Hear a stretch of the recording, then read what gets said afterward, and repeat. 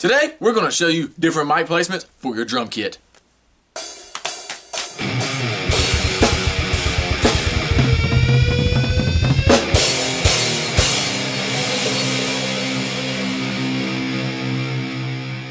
Hey, what's up? I'm Travis. And I'm Tyler. And this is Twisted Transcription Studios. Like we said earlier, we're going over different mic placements for your drum kit. Tyler, you're the drummer. Take it away. We are going to start off with what I would prefer, what I would recommend.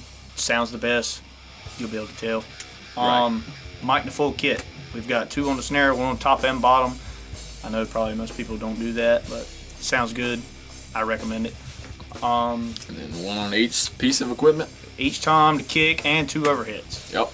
So we're gonna have a listen to that in by itself and in the mix real quick, and we'll be right back to talk about it.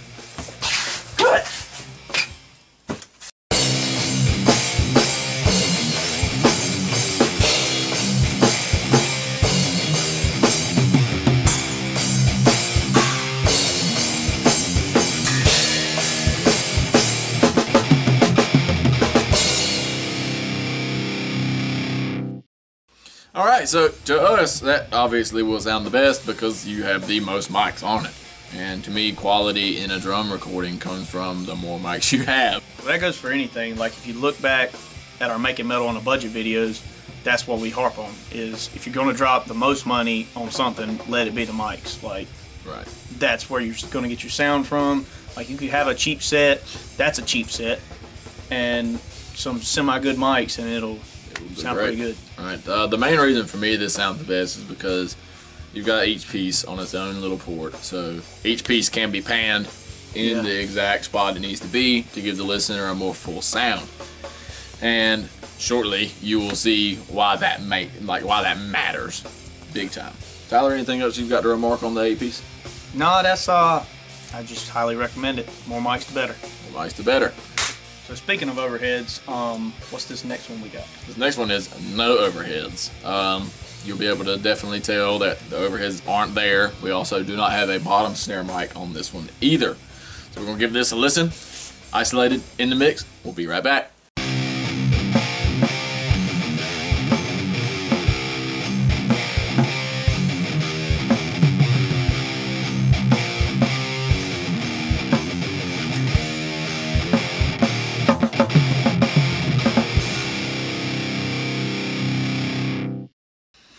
So that sounds like Dookie. I don't recommend that one at all. Right. Like, overheads are the key, man. If you want to hear some cymbals, Overheads are definitely important. They pick up the whole room, really. Yeah. So I mean, all of your individual mics are going to be isolated to that drum, whereas the overheads can capture kind of everything. And without them, you have a very flat sound. yeah. You can still pan things because you have individual mics on individual things, but it doesn't really matter at that point because there is no cymbals, and that's kind of the root of the song, honestly. Yeah. Like that's how you keep your rhythm, Yeah. tempo. So there you have it. No overheads is a no-go. So don't spend your money on just drum mics. Make sure you got some overheads. Exactly. So now we're going to move on to number 3, Which is 1 overhead, 1 kick mic, and 1 snare. which is a pretty good combination if you're only going to run a 3-piece set, because you do get a nice punchy snare, you get a nice punchy kick, and the overhead kind of captures everything else. But you're sacrificing your toms. And I mean, some people don't really use toms, or they may only use 1, but Right. I got the standard 3, so.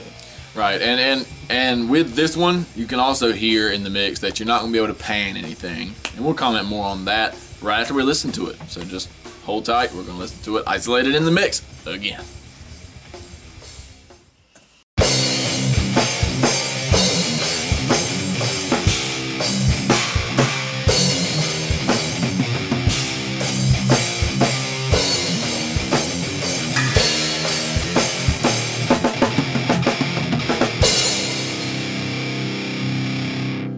So, as you can tell, that does sound pretty good. It's decent. I mean, I wouldn't say it's pretty good, but it's decent. Yeah, I mean, If you're a bedroom or just starting out with your home studio, I mean, that's pretty good quality, I would say, for a yeah. beginner. You get that one overhead, which is going to capture your cymbals and your toms, snare and a kick. Like we said earlier, the issue, like you just heard, is there is no panning. everything's going to be dead center. Or you can use a plug-in like Wider or Ozone or blah blah and get it stereo widened, but still it doesn't give you that true sound like all miking everything. Right. So when you're panning each individual element, like your hi-hat's on your left side, your China's on your right. When you widen stuff, your hi-hat is going to be on left and right, China's left and right, so it's all stereo widened, not individually. So you can really tell the difference between that one and the full mix. Tyler, anything else you got to remark on this 3-mic scenario? Like I said, it's okay if you're just starting out and that's all you got. I know mics are expensive, yeah, but if you can spend the money, get more mics. Excellent. On to number 4, which will be the last one in this video. What is it, Travis? 2 overheads, 1 kick. So you're going to capture your whole kit more or less from your 2 overheads and then have a dedicated kick mic for the punch. I feel like a lot of the issue with if you don't have that kick mic in most scenarios is that you will not have it at all. Like you won't be able to pick up the kick. And even some cases, if you do, there's still issues. Right. So what we're going to do is take a listen and then we'll come back, talk about it some more. You'll hear it isolated and in the mix.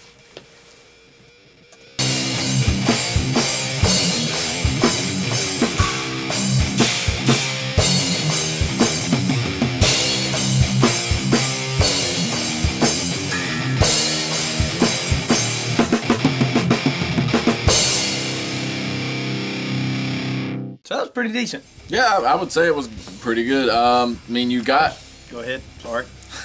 I mean, you've got the left side and right side overhead, so you can do panning. So you will hear it around the kit. Yeah, I was really surprised with it. Like, it sounds similar to our Making Metal on a Budget, and we actually had 2 toms, a kick, 1 overhead, and a snare mic. Right. Once you get both overheads running, you can capture the whole kit, even the snare, the toms, and everything. The snare is going to lack a little bit of that pop hit, that pop, yeah.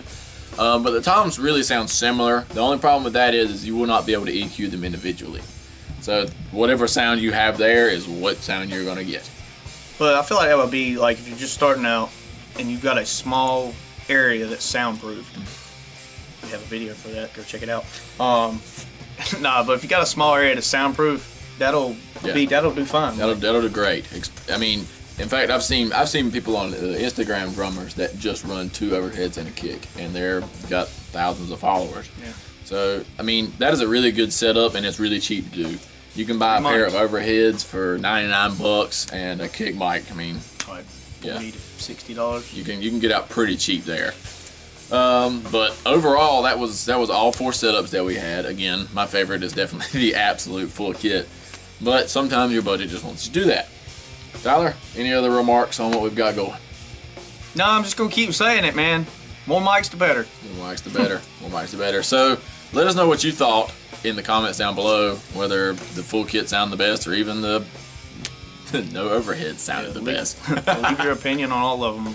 What you thought sounded best. Yeah. So other than that, make sure you subscribe and hit the bell. Find us on Facebook and Instagram at Twisted Transcription, and we will see you next time. See you later. Buy our merch. Another tutorial! Mail time! Mail time! No, that's one of the 3.